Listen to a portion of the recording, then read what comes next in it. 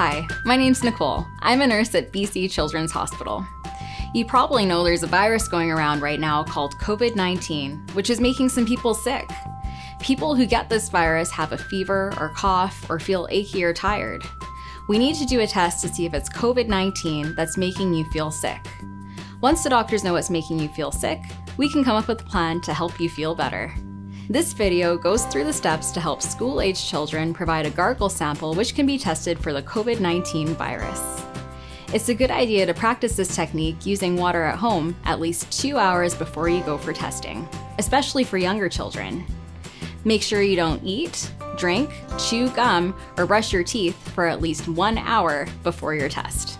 You can sit with or beside your caregiver, or you may prefer to stand for the sample collection.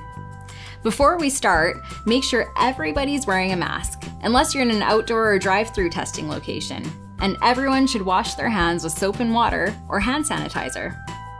Your healthcare provider will hand you a salt water vial and a container for the sample. Twist off the top of the pink vial of salty water by holding it with your thumb and finger. Have the child remove their mask and hold it to the side.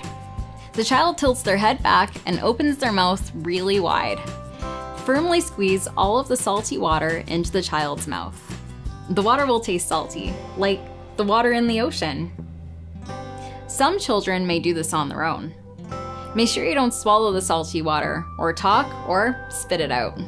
The mask now goes back on to cover the face. Swish the water around in your mouth for about 5 seconds. Then tip your head back and gargle for another 5 seconds. Repeat the swish and gargle 2 more times for 5 seconds each. This will take about 20 seconds.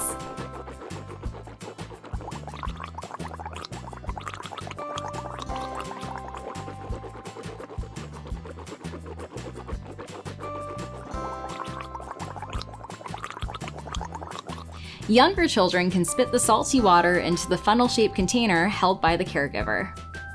Older children can carefully spit into the container on their own. Place the sample container on a flat surface as directed, or hand it to the healthcare provider. Make sure you wash your hands. Remember, just because you had this test does not mean you have the virus. Thank you for coming in for the test. Now, you're all done.